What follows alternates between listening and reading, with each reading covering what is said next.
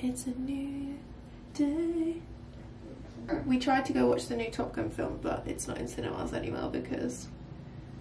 Oh my god, it's July! It's July, yeah. Happy July. Happy July. It's the 1st of July today, just realised.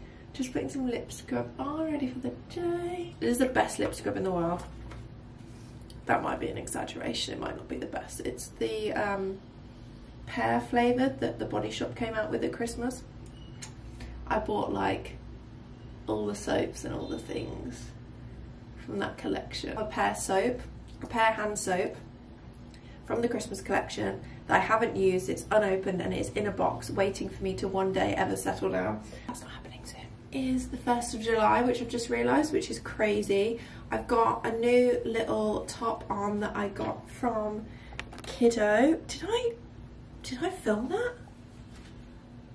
Anyway, I got some shorts and I got this little t-shirt. I don't want to burn my shoulders, so I thought covering my shoulders was a good idea. I washed my hair last night and instead of plaiting it, I actually dried it with the hotel hairdryer that I found. Took me about an hour. We went to sleep at maybe 1 or 2 a.m. But I've been growing out my hair for 3 years. Something ridiculous like that. I cut off all my hair to about here. It was literally like shaped like that a few years ago, maybe 3 years ago. And ever since then I've had extensions twice, and I've been growing out my hair, and air drying my hair when it's short just is not, or using a hairdryer, it just doesn't work. My hair always looks ridiculous, but now that it's got some length to it, it just kind of falls like alright. And now I have hair that I could just dry and it's like kind of wavy. I couldn't be missing my Dyson Airwrap more. It is a godsend. I miss it so much. It was one of my favourite things. I don't actually know how I'm living without it. I know that they're ridiculously overpriced. It was a present. I don't think I could justify buying it myself, but the amount of time it saves for me, I miss it so much. Plan for the day, which has kind of changed up a bit because we need to take all of this, that's our washer, you say this to the post office. We're going to send a big parcel, or as small a parcel as we can get home, with all the souvenirs and things we've picked up in Vietnam. And we also have 2 bags of clothes that we're sending back, which just shows that no matter like what you do, you always pack the wrong things. So we're sending home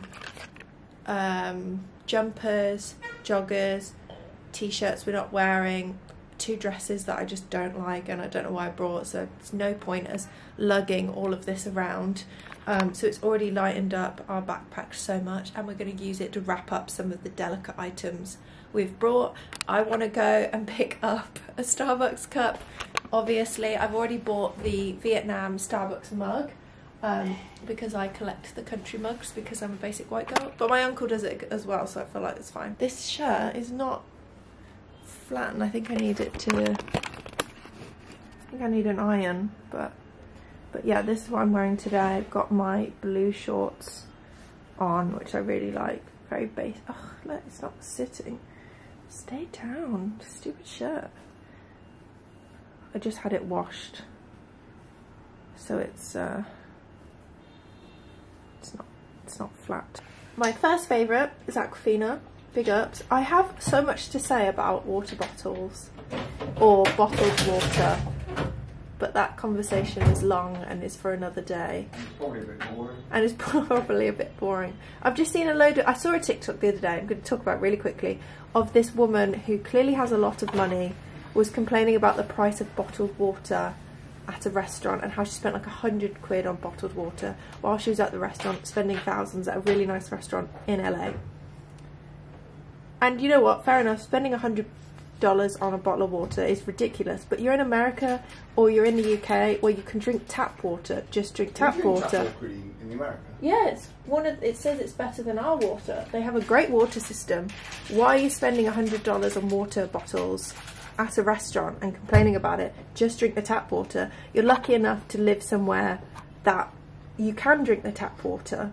It's ridiculous. Why are you laughing at me? You felt so strong. I feel really strongly about this. You live in a country where you're blessed enough to drink tap water, don't spend money on plastic bottles.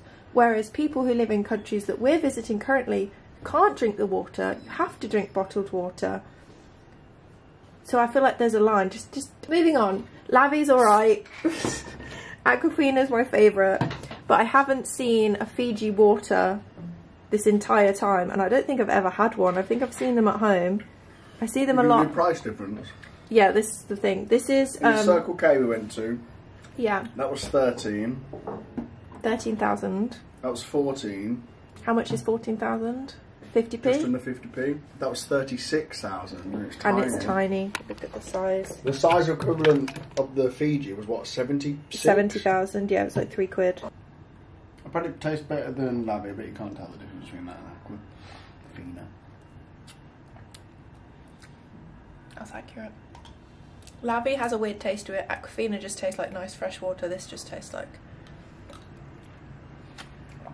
Do you know what I mean? It's nice, isn't it? Admit that it's nice. It is nice. It is nice. Still not worth the price. Nowhere near worth the price, but I'm going to keep the bottle. It's like a smidge. Because a smidge I nicer. can pour water into it from other bottles, and it fits in my little handbag. Is it a smidge better? It's a smidge better. All right, Fiji, well done. Whatever you process your water through, well done. Now let's actually go, because we've just spent about 30 minutes talking about water. Went to Circle K for breakfast, or lunch, because it's actually 12 o'clock. I got a bao bun, and I actually can't get over the fucking size of them here. They're absolutely massive. I had a bite in the taxi over here. Bought a little smoothie drink, which is mango and banana, and I just poured it into the ice so I can have an icy drink. And the ice cost 2,000, which I cannot even... 8 pence? Yeah, I can't really convert that. And my drink was 17,000, so 80p on a smoothie drink. The whole thing was 60,000. £2 for lunch, just that. And the bao bun that I wanted, they didn't have, so I got an egg bao bun. I'm a little unsure, but the whole bun is immaculate. Hello everyone, we are in the famous post office in Ho Chi Minh City, writing the postcard to... Huh? I think they sell tape. Just writing a postcard. We've got 3 different postcards that we're going to write, and we've got a box of stuff to send home. The box has cost us 50,000, which is £1.36. No, £1.80. I don't know, guys. I don't know the conversion point. I don't know. So I'm just writing this postcard first to my grandparents. Pack this massive box. Why does it look like we have so much stuff? How's it going? Well, I'm writing good postcards. Are you disappointed in my postcard writing? Yes. Can I write something on the side? You can write it over that map if you want. In time. Box there. Cup there, wrapped. Another mug there. Another cup there. Loads of papers and trinkets there. A layer of clothes. Another mug that I'll wrap up a bit more. But I've only got jeans left. It's not really soft, is it? Yeah, it's a good sized box.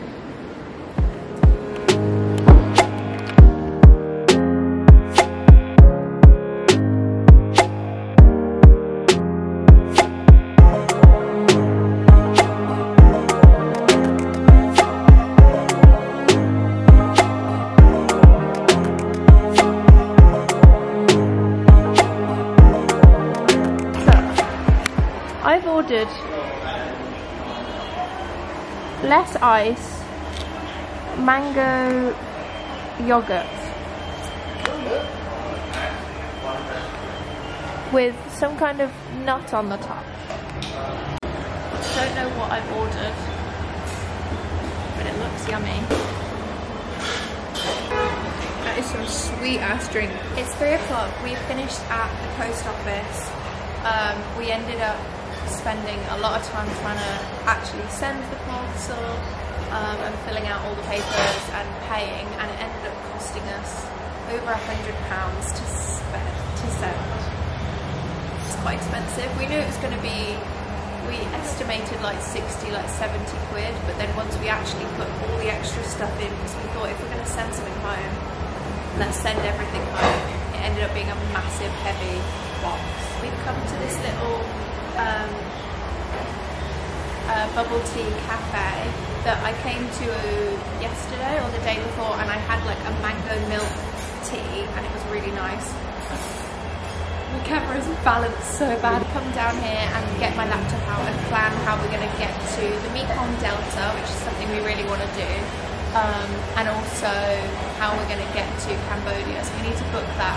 And we've just come in here and I thought I ordered another mango milk, but I actually ordered a mango yogurt. It's got like cream and yogurt on the top. It is delicious. It's very sweet. This is called Gotcha. It's very, very cute. I really like it.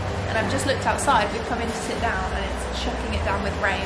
I don't think we've had the best of luck with weather here. We've been here for 2 days and it's just chucked it down with rain all day yesterday and today.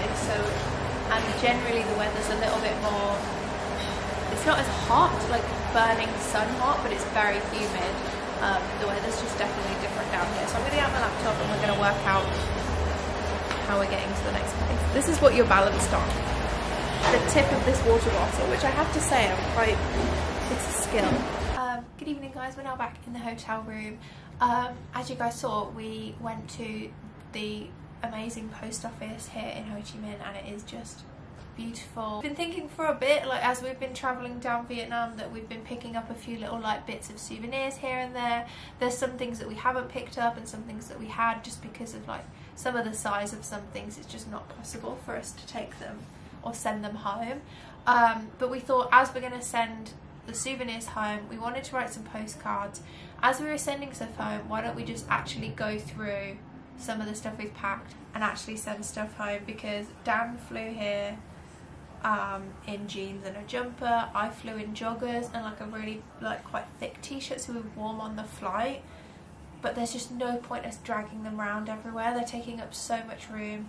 We got rid of a load of t-shirts. I got rid of a pair of shorts. I really love them, but they're too big and they're falling down, which is lovely, but it's just pointless me carrying a pair of shorts or clothes that I'm not taking around with me. I have a tiny pair of sandals that give me blisters. They're so painful that we thought we would just pack all of it in the box, send it home, and we bought a few Starbucks mugs and some souvenirs that we like wrapped in all this stuff. So we ended up sending a big box home. So actually when we need to pack and leave Saigon for our next place, it should be better and easier to pack, because we've got rid of a load of bulky stuff. However, I have been shopping. I did go shopping and I bought some new clothes, which I know now sounds ridiculous because I just got rid of clothes, but I got rid of a load of big clothes, like thick joggers, t-shirts that I'm just not wearing. And now that we've been here for a while, I know what I need and I know what I've been liking walking around in and what I like to wear, that I kind of knew what I needed to kind of replace them with. I actually sent home 3 dresses that I just don't like and they're not comfortable, I'm not wearing them. And I went to this shop, it's called Leeb, I don't know. We were walking down the street and I saw some stairs to this shop. It was above the shop underneath and it just looked so cute. I picked up 4 skirts from here, and the amount I spent on this, like it would cost me maybe triple, quadruple at home in like Zara. And they're all so freaking cute and they're all on sale.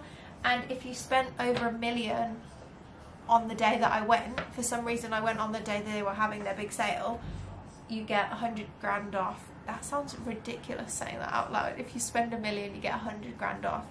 $1 million is like £35 for reference. 100,000 is like, well, £3.50 obviously. Yeah, so that's the conversion. It's really weird and I've barely got my head around it, and we're now on our final few days in Vietnam now. Anyway, I picked up this green, gorgeous, like, holy shit, I love this skirt. Green, long, midi skirt. It's got that silky material. It's casual. I can wear it with trainers. I can dress it up. It just, like, sits just, like, really nicely on me. And I love it. And it's so thin. Oh, my God. I just love it, and I loved putting it on. It made me feel really nice, so I really like it. This was the one thing not on sale, as I've just said about sale. This was $4.10, and then I got the exact same skirt in this kind of multicoloured pattern, which is also Chef's Kiss. This was on sale for $4.70. So this was originally $600. Gorgeous, gorgeous, gorgeous. I think I took a few pictures in the changing room that I'll pop up on screen.